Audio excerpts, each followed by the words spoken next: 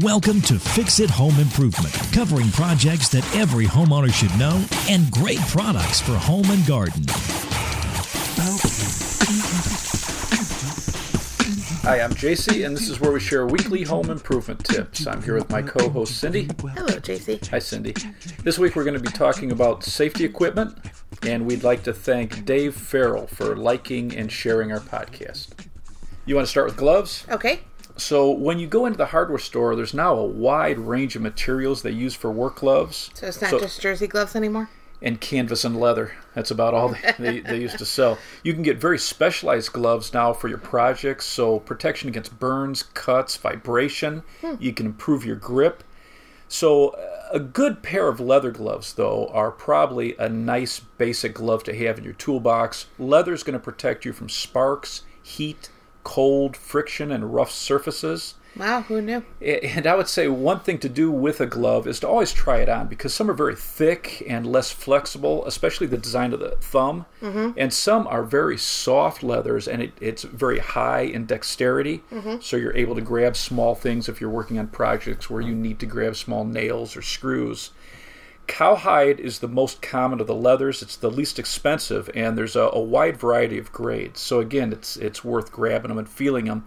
If you get into deerskin, and my dad loved these, so he worked at Sears Hardware, and every Christmas he would get me a new pair of deerskin gloves, which I could never afford when I first started remodeling homes, and so I loved them. So deerskin is very soft, it's flexible, very long lasting, and it's very warm in the winter. So that's a nice leather to look for. Pigskin is designed to be very tough and flexible. And then if you get a goatskin leather, it's strong, it's durable, it's flexible, and it's actually water resistant, the oils in goat. Really? And then when you're looking at your gloves, I like to lay them out flat, and if the thumb goes straight along the fingers, it's not as comfortable a design.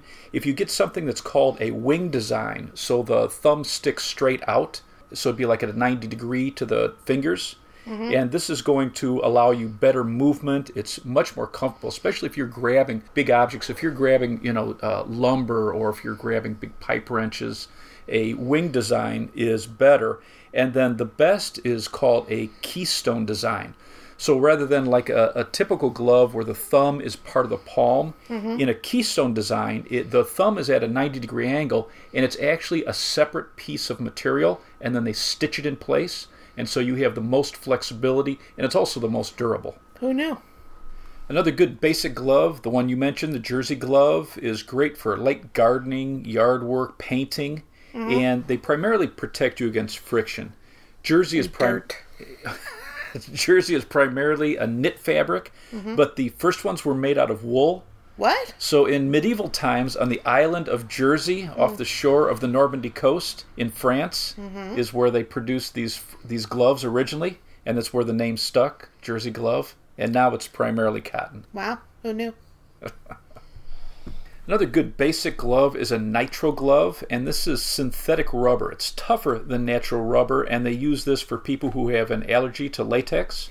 It's puncture resistant. This is excellent for painting, toilet repair, if you're working with oil, pesticides, or herbicides. And another in that line is then just your latex, your natural rubber. And this is actually from the sap of a rubber tree. And this is good for painting, for if you're working with oils, so if you're changing the oil, let's say in a small engine, solvents, and then, I like these for toilet repair. Some of the new specialty gloves are using materials like spandex, which is a blend of polyester and polyurethane. It's much more durable than rubber, and it gives you more stretch and flexibility in your glove. Spandex is an anagram for expands. No way. And then if you have projects that require heat or cut resistance, companies are adding Kevlar to the glove. Wow, huh? So Kevlar was invented in 1964 by Stephanie Kwolek. She was a DuPont chemist. And these synthetic fibers are 5 times stronger than steel. Wild, huh? So they originally used it in racing tires to replace the steel in the tires. And then they realized that they could be developed into bulletproof and stab-resistant vests. They use it in the space program.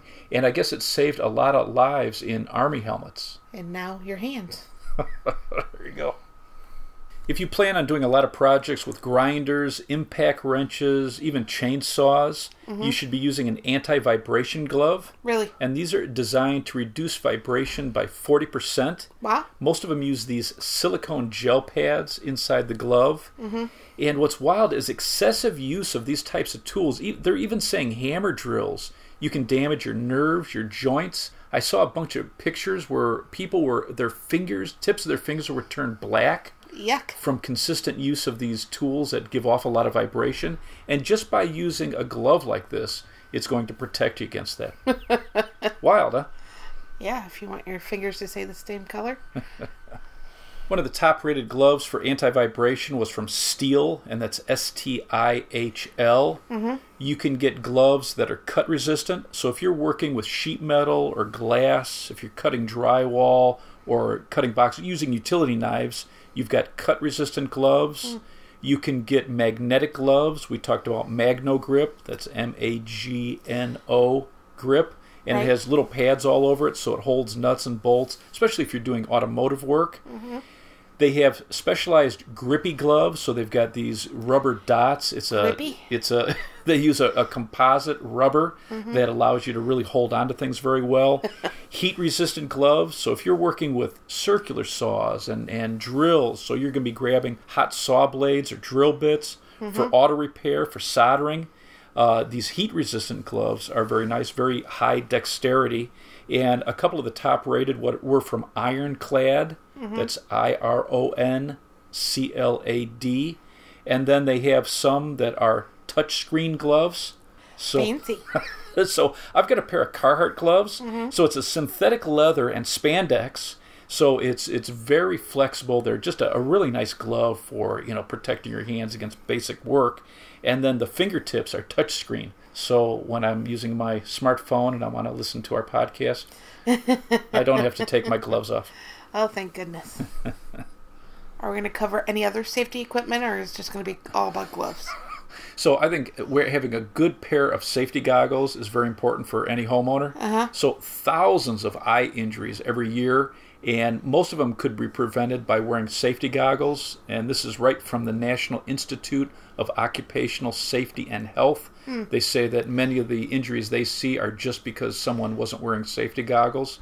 Even basic things around the house. If you're pounding on nails, that coating can break off while you're hammering. When you're using a circular saw, a grinder, a sander, these little bits can be thrown into the air. And I've always worn goggles, and it's amazing how many times you can feel something or hear something hit the goggle. Right.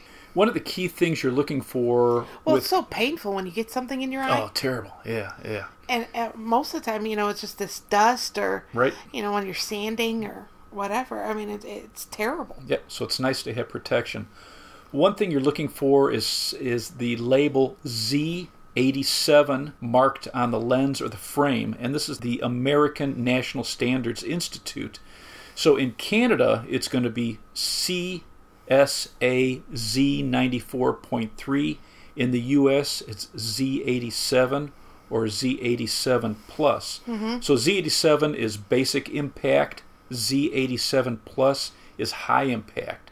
And the test for compliance is they use a 1/4-inch steel ball and they shoot it at 102 miles an hour at the glasses. And it's got to protect you. Well, if you're ever in that situation, you'll be protected. So for chemicals, you want chemical splash resistant goggles. Right. And you're looking for something that's going to be wrapped around your eyes. I would look for something vented and something that says anti-fog, because it's just terrible. The amount of times, because a lot of times if I'm wearing a mask and goggles, right. they'll fog up, but the anti-fog, they really do a nice job. And some of the top rated eyewear is from DeWalt, Edge Eyewear, so EDGE. And then 3M does a really nice job, and you'll see 3M stuff in all the hardware stores.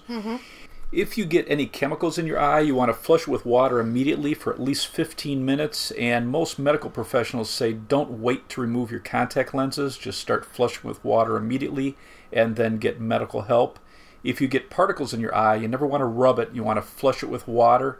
If the particle doesn't wash out, you want to keep your eye closed, put a soft cloth over it, and get medical help. If it's hard not to rub it, isn't it? Oh, yeah. I mean, it's yeah, your first yeah. instinct is just to go after it. If you cut your eye or puncture it, you never want to wash your eye out. You do not want to remove an object if you get it in your eye. You want to shield your eye with some cupped object and then get medical help immediately. Now, for hearing protection, long-term exposure to high levels of noise can cause permanent hearing loss. Really? It kills the nerve endings in the inner ear, and they found that the hairs that move back and forth in that fluid inside your inner ear, loud noises can actually cause them to vibrate back and forth so much that they break, and once they're damaged, they don't grow back. That's a bummer. That's so wild. Short-term exposure to loud noises can cause ringing in your ears, short-term hearing loss. And one expert was saying if you have to yell over a noise, you need hearing protection. So noise level is measured in decibels, and it was named after Alexander Graham Bell. How is that named after him? Decibel. Alexander Bell. I don't know. I think that was wrong. So there's three popular types of hearing protection: foam, pre-molded, and then earmuffs. The foam earplugs were designed in the 70s, and the way you use these is you slowly roll them into a tight cylinder, so you're using your thumb and your fingers, and then you need to use the opposite hand. You're going to reach over the top of your head and pull up and out on your ear while you're using the hand on the same side as your ear to force it into the ear canal, and then you let go, and then it expands inside your ear. So you're going to look super cool doing this. So it's a process. But it's wild. If you watch videos of somebody putting this in, when you reach over your head and you pull up and out, it's wild how the ear canal opens up. And so it allows you to put this in really easy. Most of these foam are going to give you about 30 decibels in reduction because it completely fills the ear canal. So it really does a nice job, and they're very inexpensive. You can get these in packages. I used to always buy the packs where they're all disposable. Right. So if we were working on projects where I needed this. And then you can get pre-molded. So these just hold their shape. Some of them are beveled shaped. With this, again, the pre-molded, you want to reach over your head with the opposite arm, pull your ear up and out. You want to put it in place. And something that's really, that fits well, if you kind of pull on it slightly, you'll feel that pressure on your eardrum. You'll feel almost a suction, and that's what you're looking for. You want something that's really going to fit tight. And these also, depending on the package, make sure you're looking at the label, you're going to get about a 30 decibel reduction, and that's what you're looking for. And then you have the earmuff style, and this is just cups that you place over your ear. You kind of hold on to them and adjust the headband up and down. You don't have to reach over your head? No. You don't look as weird with this one. So 3M is probably one of the highest rated and probably the most common you'll find in hardware stores. These don't provide as much protection in general. Really? So a lot of the models I looked at were only about a 20 decibel reduction. So again, look at the label. I would think these would be better. You would think so, yeah. It's odd, but evidently the foam plugs and the pre-molded, they fill up the ear canal so well that they do a better job. I guess you're shoving something into your ear. Right. You want to use earplugs or muffs for power tools and most of your gas-operated tools, circular saws, drills, chainsaws, reciprocating saws.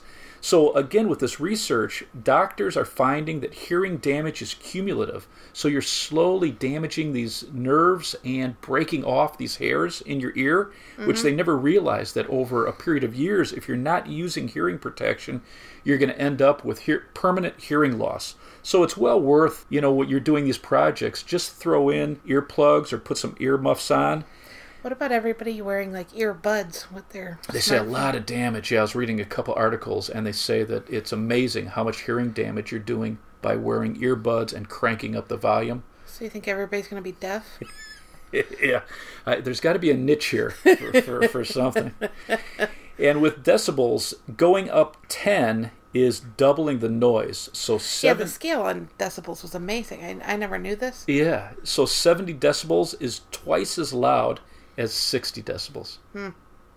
Now, to protect your lungs, you can get dust masks. So if you're sanding, scraping, grinding, putting any particles into the air, they even say if you're using like a blower and sweeping, you should be using a dust mask. Again, some of this damage is cumulative. a lot of particles, depending on what they are, can get in the lung and cause scarring and permanent damage. So there's 7 different classes of dust masks that's approved by the National Institute of Occupational Safety and Health.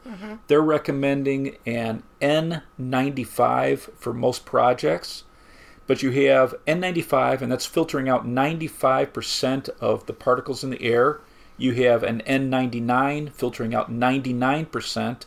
You have an N100 that filters out 99.9% of the particles.